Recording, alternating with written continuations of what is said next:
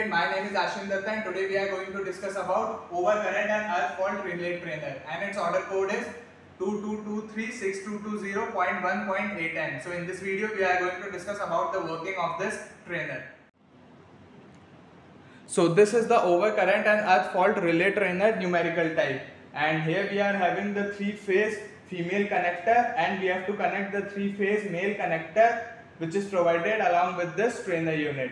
So in the first section we are having the 3-phase supply module, and here we are having the 4-pole MCB, and we are having the 3 LED indicators for each phase R, Y and B, and these are the terminals from where we have to take the 3-phase supply, and this is the emergency stop, and this is the multifunction meter module. Here we have to provide the 3-phase input, and from here we have to take the 3-phase output, and these are the 2 ports from where we have to connect the 230 volt AC for operating this multifunction meter. Then this is the digital meter module, and here we are having the AC voltmeter, and here we are having the timer. So we need to do the connections accordingly, and here also these meters will get the supply from this 2 terminals. So we have to provide 230 volt AC in these 2 terminals. Then in the second section we are having the AC voltage and current source. So here we are having a variac which ranges from 0 to 230 volt AC. So when you will rotate it in clockwise direction, the voltage will vary from 0 to 230 volt AC, and these are the 2 terminals from where we need to provide the connection. So we will provide the connections for R phase, Y phase and B phase. So these are the 3 current sources. So this is for R phase, this is for Y phase and this is for B phase, and from here we have to take the output. So here we are getting 110 volt on each phases. Then on the last section we are having a P153 relay overcurrent and earth fault relay numerical type. So this is the P153 relay module, and this is a numerical type overcurrent and earth fault relay, and here we are having the outputs for relay. So this is the relay 1 output, this is 2, this is 3rd and this is 4th. So mainly we will use the relay 3rd and 4th output, and for providing the power to this relay we need to connect the 230 volt AC in these 2 terminals. Then these are the 4 current meters. So each current meter will show the value for each phases, like it will show the value for R phase, then Y phase, then B phase. So this will show the current values, and at the last current meter, digital current meter, we will get the value of earth fault. Then these are the 4 input terminals, and this is the normal condition indicator LED, and this is the trip condition indicator LED, and from here we need to connect the load. So this is the 3-phase resistive lamp load, and it will be operated on 24 volt, and this is the R phase. So here we are having selector switch from S1 to S8, and this is the Y phase, and here we are having the selector switch from S9 to S16, and this is the B phase. Here we are having the selector switch from S17 to S24, and these are the 3-phase indicator LEDs, and from here we have to connect the load with the main unit. So we need to connect the 4 terminals which are there at the trainer, and it is indicated as 3-phase load. So we need to connect all the R, Y, B and neutral connections to these ports of the resistive load, and we need to connect all the lamps on the back side of the resistive lamp. So let me show you where you need to connect the lamp. So here you can see on the back side of the resistive load we need to connect all the lamps on these lamp holders like this. So that is how the lamp should be connected to the resistive load. Now let's see the working of this overcurrent and earth fault relay trainer. So for that we need to do the connections first. So firstly we need to connect this main unit with the 3-phase supply. So I have connected this male connector to the female connector which is there on the left side of the trainer kit, and we need to connect the male connector there, and the 4 wires are needed to be connected to the main 3-phase supply. So R will be connected to R phase, Y will be connected to Y phase, and B will be connected to B phase, and the neutral will be connected to the neutral section. So we need to connect the 3-phase supply, and then we need to do the patch cords connection. So firstly we will connect this 3-phase module R with multifunction meter. So firstly we will connect this 3-phase module with the multifunction meter module. So R will be connected with the red port, and Y will be connected to the Y section. Then B will be connected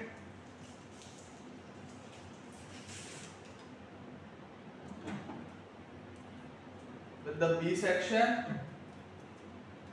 and we will connect the neutral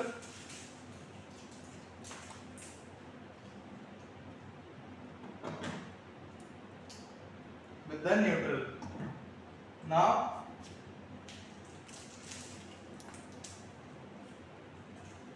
we will connect the other end of the multifunction meter with the current source. So R will be connected with this current source, Y will be connected with the second current source. So as marked on the current source, we need to connect accordingly.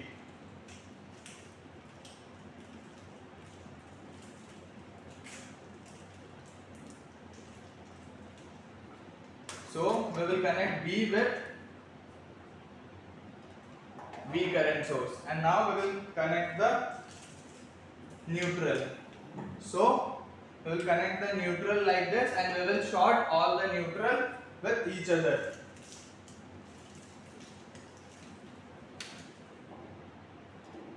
So now I will connect this neutral with the Y neutral, and the Y neutral will be connected with B neutral. And now we will connect the output of the current source of R phase, which is this 110 volt. We will connect it with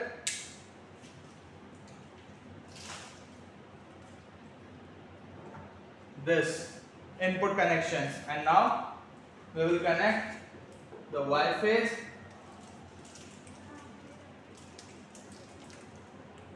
with this connector, and we will connect the B phase with this connector, and now we will connect the neutral with this neutral, and we will connect this neutral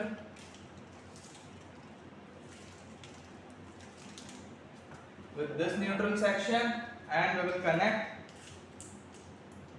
this common neutral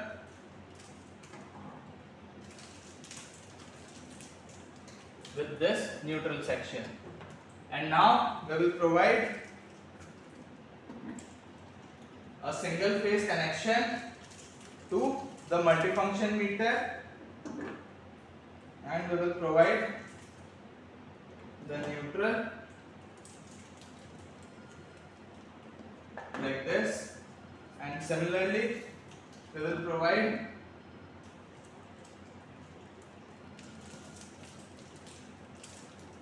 this to this voltage section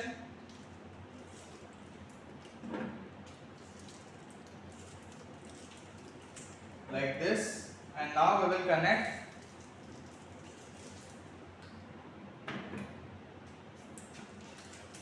this single phase with the numerical relay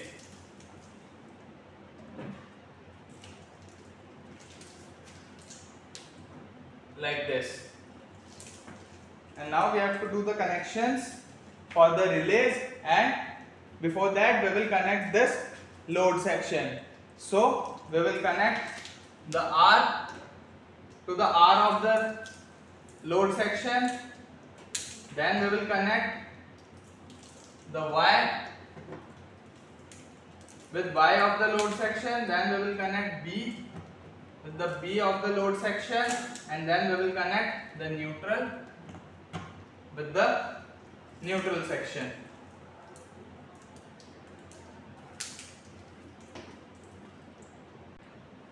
So now we will connect the R to the R of the load section, Y to the Y of the load section, and B to the B of the load section, and neutral to the neutral. And firstly we need to keep all the selector switches at off position. And now we will connect the relay 3. So we will connect the center terminal of the relay 3 with the normal condition P connector, and then we will connect this blue connector of the relay to the P section of the trip indicator, and then we will connect the neutral of both the indicators to the neutral section,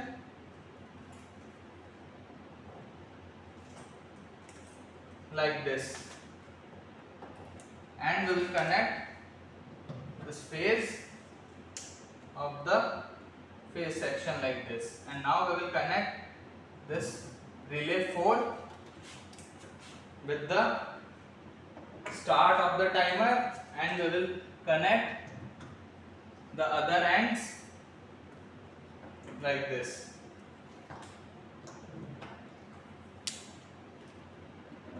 So that is how the connection is done.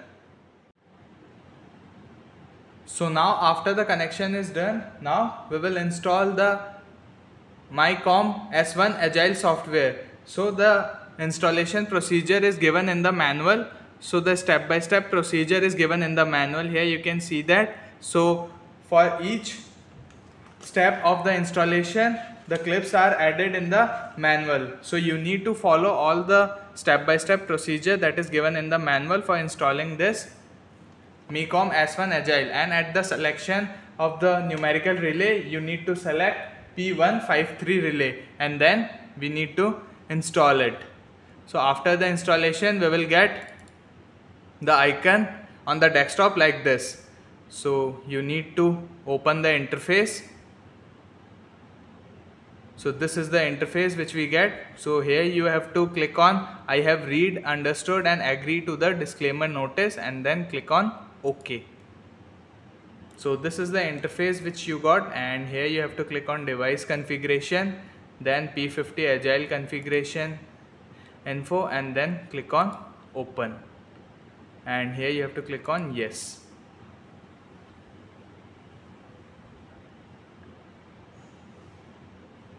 So this is the interface which we get. So this is the P50 system, and here this is the substation.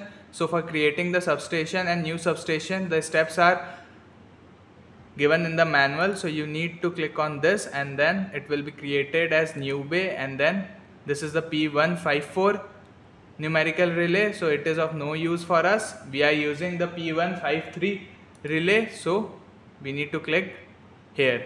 So currently you can see this is the red indication, and which means the system is not connected with the numerical relay. So for that there is a connector which is provided along with this trainer kit, and this software is also provided in the pen drive along with this trainer unit. So this is a USB cable which is provided with the trainer kit, and you need to connect these connectors in the relay and the main unit. So this is the connector which you need to connect. So this is the connector which you need to connect to the relay, and the USB will be connected to your system.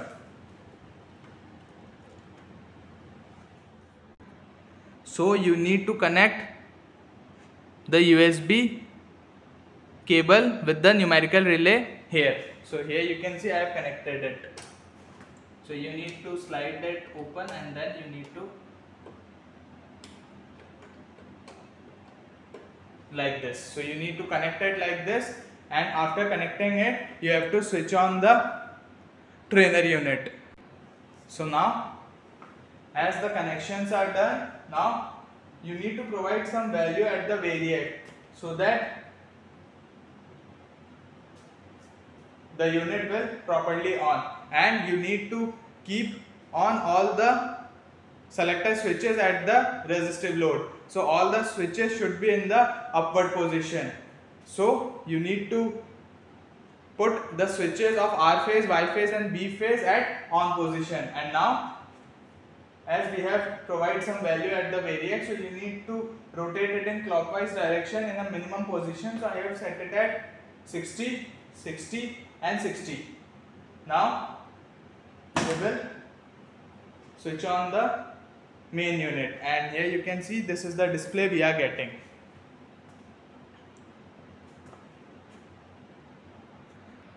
And here you can see I have kept all the selector switches at on position.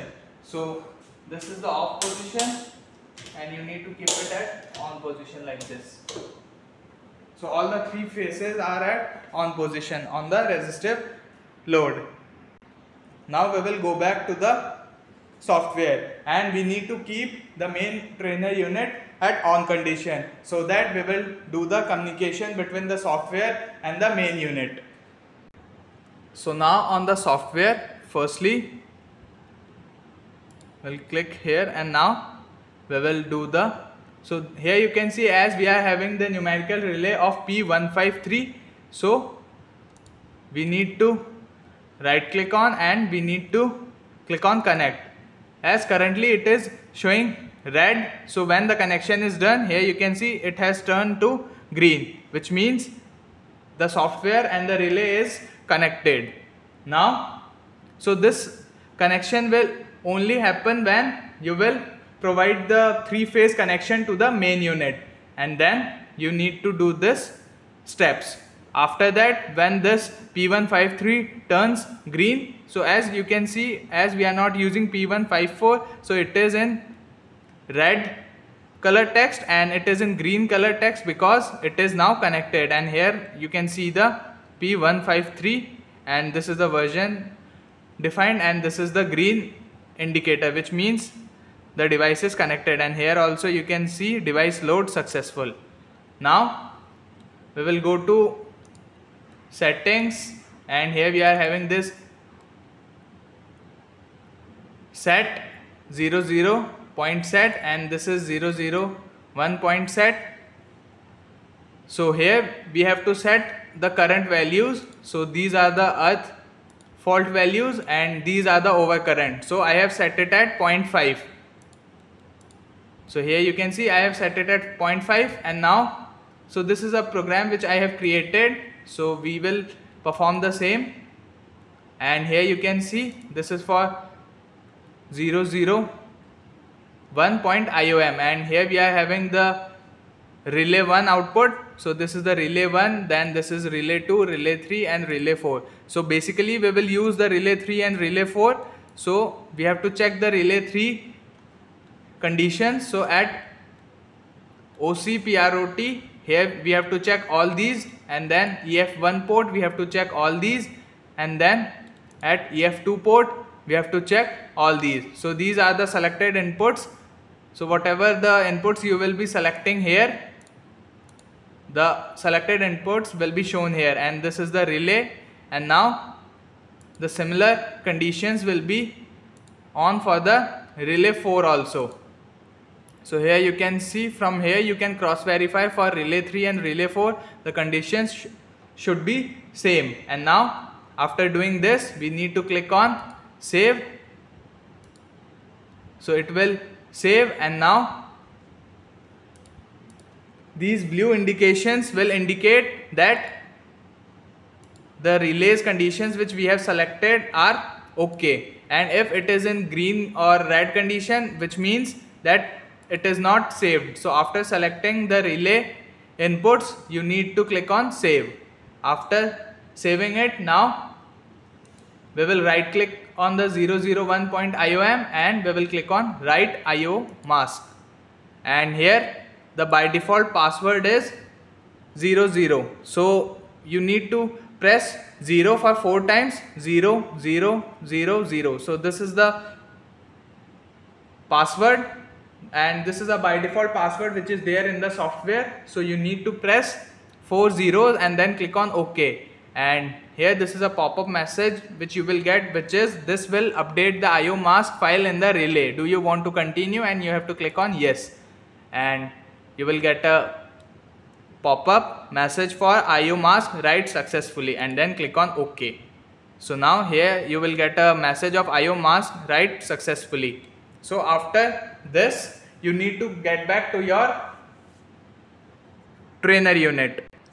So after the successful downloading of the program on the numerical relay, now here you can see that we are getting the current values for R, Y, B phases as indicated here. So on R phase we are getting 0.2 ampere, and at Y phase we are getting 0.28, and at B phase we are getting 0.3, and we are getting earth fault as 0.05. So this is a normal condition. So here you can see the normal condition relay indicator is indicating that it is a normal condition. So as we have set the overcurrent value as 0.5 ampere, so it is below 0.5 ampere. So you can see in each phases the current value is below 0.5 ampere. At R phase we are having 0.2, and at Y phase we are having 0.28, and at B phase we are having 0.3. So in each of the 3 phases we are having the overcurrent value less than 0.5. So it is a normal condition. Now we will vary a phase one by one. So firstly we will vary the R phase.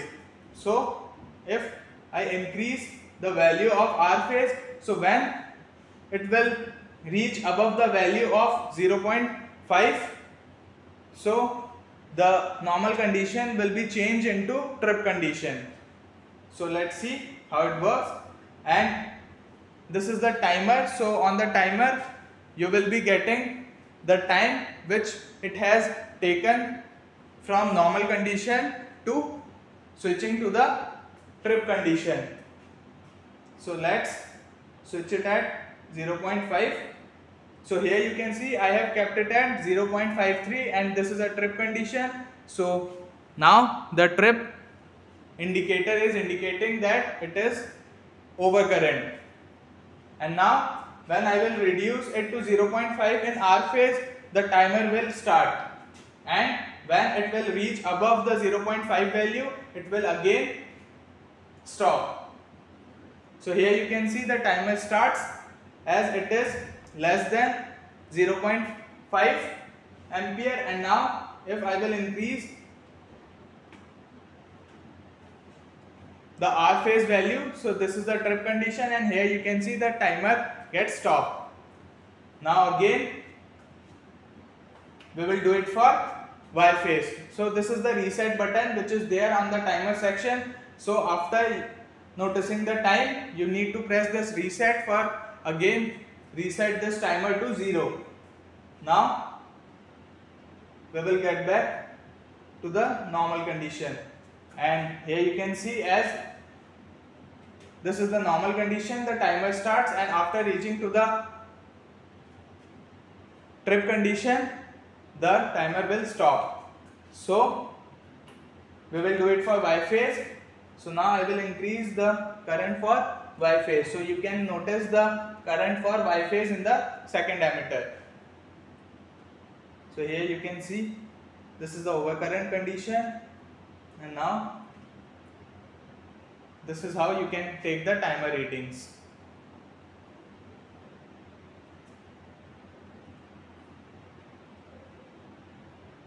Similarly, you can do it for B phase. So in the B phase, you can see this is the trip condition, and when it is at normal condition, the timer starts, and when we will increase to 0.5, here you can see we are getting the value in the timer section, and now you can press reset. So that is how you can perform the overcurrent and earth fault relay conditions. So that's all the demonstration from my side. If you have any query regarding this trainer unit, you can contact the Tesca Global website. You can find the link in the description for more information. Go through the manual. Thank you for watching this video. If you like this video, like, share and subscribe to our channel.